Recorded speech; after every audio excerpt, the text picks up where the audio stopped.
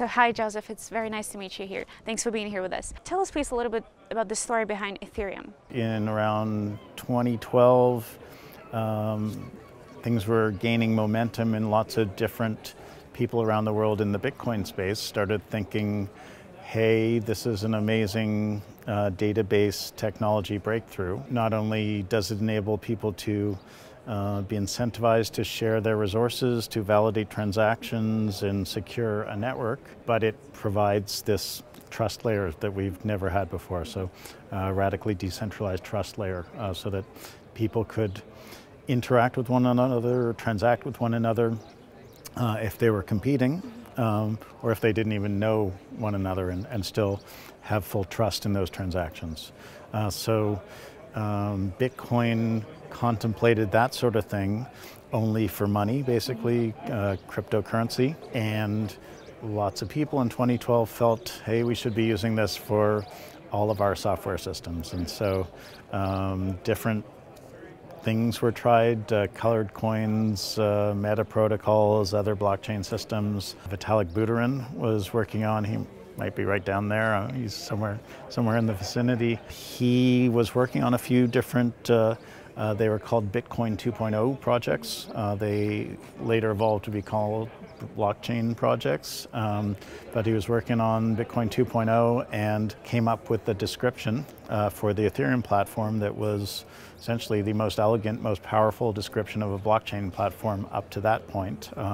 It contemplated having a computationally complete virtual machine at every node of a peer-to-peer network, separating the protocol layer from the application layer.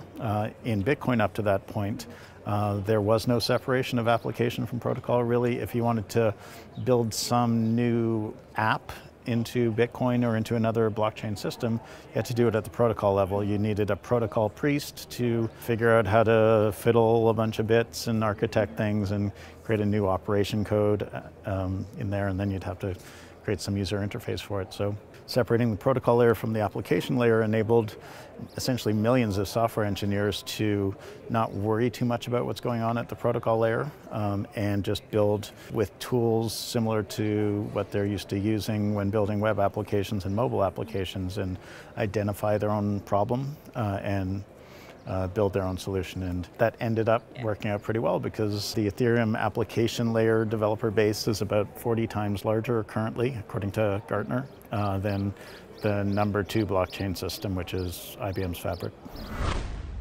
And how did you meet Vitalik? How did you decide to found the company? So I'm from Toronto. Vitalik's from Toronto. I was home in December 2013, visiting family over the Christmas break, and met Vitalik about a month after he wrote the white paper describing Ethereum. Talked for a while that day. I read the white paper that night and stayed close to the growing group of people that was excited about the project. And a few weeks later, we all got a house together in Miami and structured the project. A couple days later, we were basically there for the North American Bitcoin conference in Miami, and Vitalik was scheduled to deliver the Ethereum paper that he'd written. First phase of the project was structured there. What was the most challenging time for the Ethereum network so far? I think there are lots of challenging times for the project. It was unprecedented. Many people said it couldn't be done. Many people said it was stupid to do it because the attack surface would be so big and fuzzy, and it's turned out to be a remarkable success, in my opinion, and it's still very immature, it's still very young. We are in kind of phase 1 of the blockchain space still, where we have these networks where all the full nodes basically have to hold all the data and process all the transactions. We're just moving for Ethereum into phase 2, where we keep that not very scalable, radically decentralized trust layer. We add a layer 2 for scaling on top of that, so that we can have 20 transactions per second in this trust layer, but we can have hundreds or thousands of transactions per second in state channels or side chains at layer 2. And so that's available now. Lots of projects are building that out. Some projects are released already using state channels, and plasma is available. Different sidechain mechanisms are available. If there have been difficult times for the Ethereum project, let's say technically difficult times, it's absolutely necessary. Though the internet protocols evolved, the web protocols evolved because software developers were pushing on them. For decades, we've had scalability concerns in information technology, and so we need to keep throwing too much at the network so that we know exactly where the weak spots are, where the bottlenecks are, and how to architect things so they can handle bigger, better applications. There are a lot of projects right now that move from Ethereum network to create their own, like Tron, for instance. Yeah. What does it mean for Ethereum? Well, I guess it establishes Ethereum as a great birthing or launching ground for a whole lot of projects that are exploring the solution space, and I think that's really valuable. The Ethereum ecosystem is orders of magnitude larger than other ecosystems, and the mechanism is much more expressive, much more powerful than any other blockchain out there right now. The Ethereum set of teams, the many set of teams that work at the protocol layer are very open and agile and have demonstrated that they can take technologies like ring signatures or ZK snarks that are developed elsewhere and move them into Ethereum as it makes sense. So I think there should be many different projects in our ecosystem exploring how to do things, and it doesn't need to be on Ethereum, but we're paying attention. What about the recent SEC hearing establishing the Ethereum as not a security? So it wasn't a hearing. Bill Hinman just delivering a talk at a San Francisco event. Yeah. And so how did you feel about that? Where you feel stressed about what might happen if it were established as a security? We were extremely confident that it would never be seen to be a security. We did a huge amount of legal work, about 7 months of legal work, back in 2014 before we launched the Ether token launch. So we're confident that it never was a security. The sale did not constitute the sale of an unregistered security to Americans, and we're confident that the Ether token has never been a security. We understood the ramifications. If they declared it a token, then there'd be some issues around where the Ether token could trade, but the ecosystem's already so enormous, established, decentralized, that you can't really stop that sort of thing. There would have had to have been some adjustments. But we also been talking to regulators around the world for a long time, and the SEC knows what they're talking about. We were confident that they would understand how we test maps onto this particular instrument and how the nature of the decentralized ecosystem ramifies on their decisions. And so what was even more exciting about what Director Hinman said was that I think they sort of consider Ether to be in a new class of tokens, consumer utility tokens, that essentially enable this new networked business model to be pioneered. So a different way of humans organizing for collective commercial action where I'm not necessarily making an investment and relying on a third party to increase the value of my investment.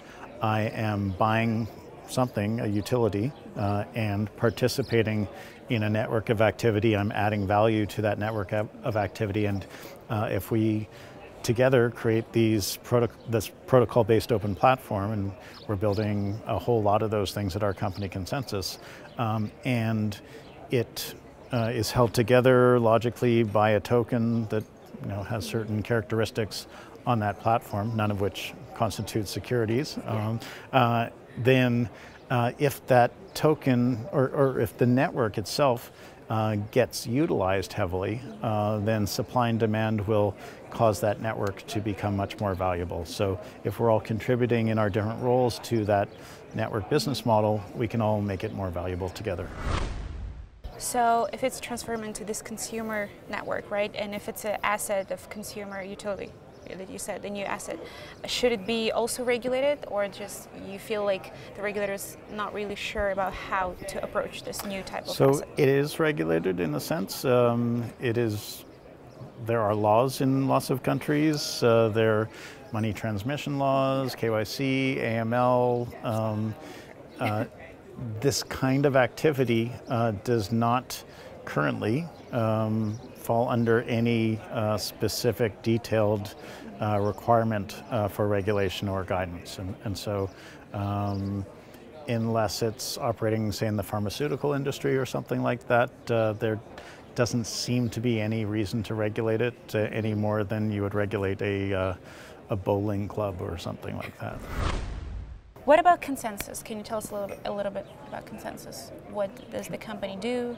What's your role in it? So ConsenSys was started about 3.5 years ago, 1 year into the Ethereum project. We're getting to the point where it looked like we were going to release version 1 of the platform, but there weren't a lot of people building applications, so we started it to start building applications.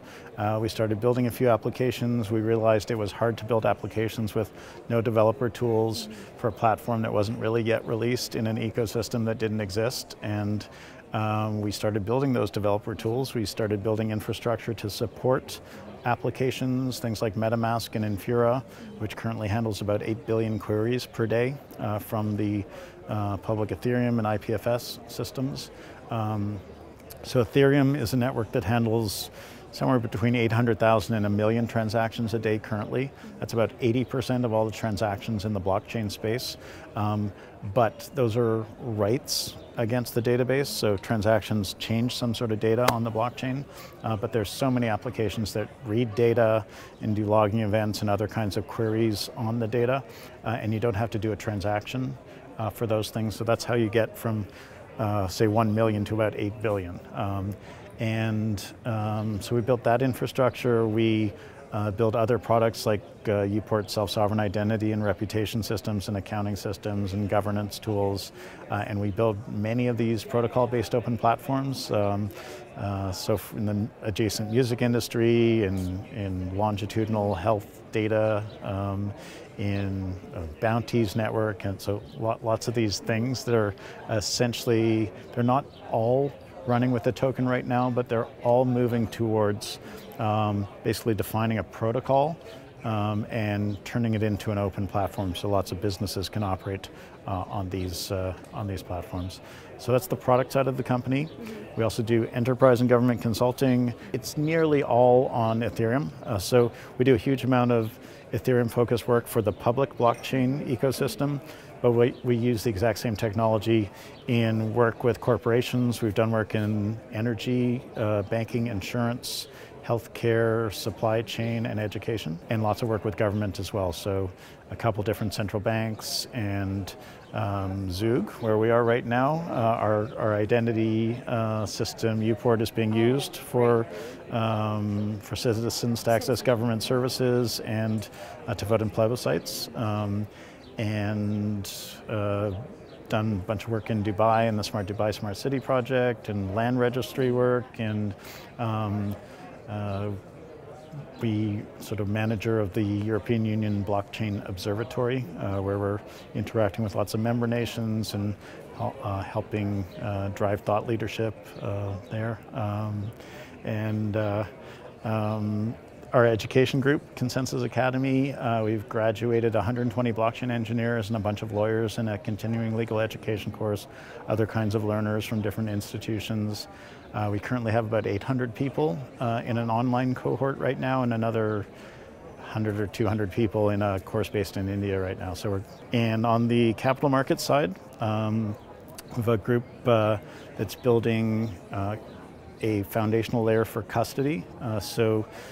Custody of value tokens is essentially the big issue that's holding a bunch of serious legacy world financial institutions from jumping heavily into this space. They need a really good narrative around how their value tokens are being stored. Are you consulting them, or? So we're building a product. Some people from sophisticated banks, some of them organized in this country, Switzerland, and some organized in America. And it's an outstanding team, and we think we're going to have a breakthrough product for custody that can serve as the foundation for lots of things. You can build exchanges on top of that. We're working on that sort of thing.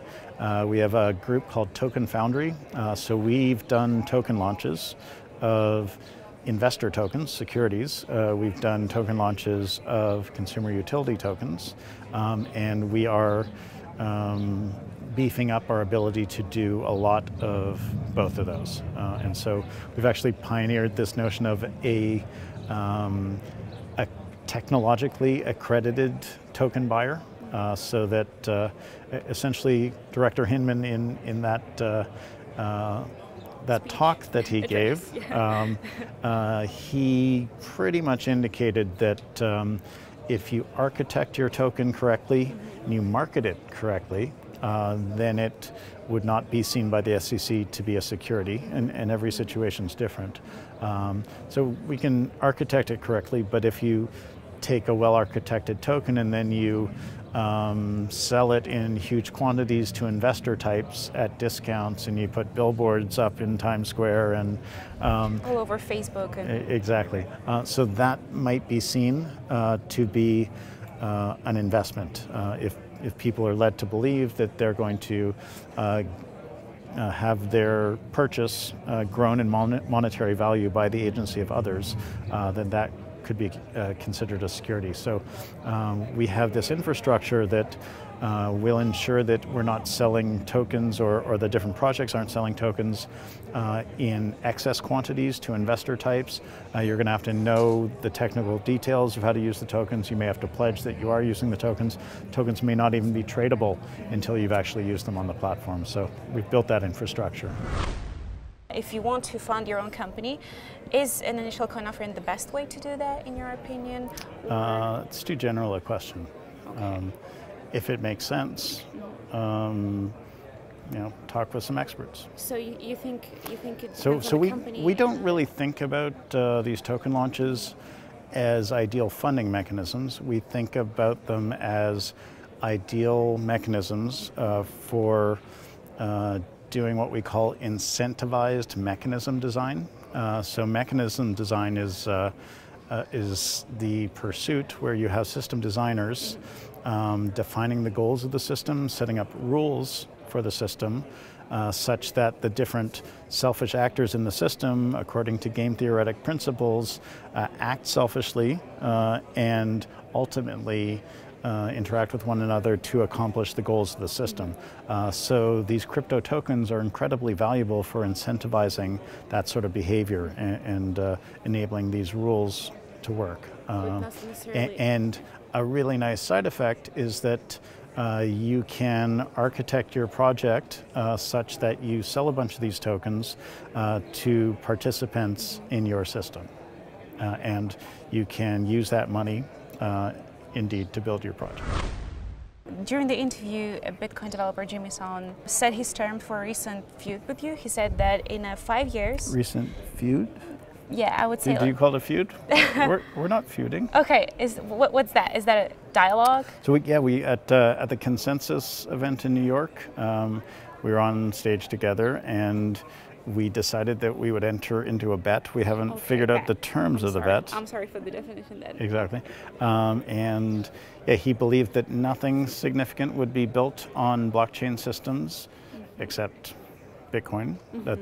Bitcoin is sort of the final word in sophistication for blockchain systems, according to Jimmy. And I said there will be lots of sophisticated systems built on blockchain. And we have to figure out the details of the bet. I kind of figured he'd drop it because it's just so overwhelmingly obvious that sophisticated systems will be built. But then I think he went on Laura Shin's podcast, and I was asked to be on it sort of at the last minute, and I couldn't make it, but I think we're trying to arrange for Laura to help us negotiate the terms of that. Vitalik was speaking at the TechCrunch here earlier, and he said that, and I quote, I hope that centralized exchanges would burn in hell as much as possible. So my question is, where do you stand on crypto exchanges?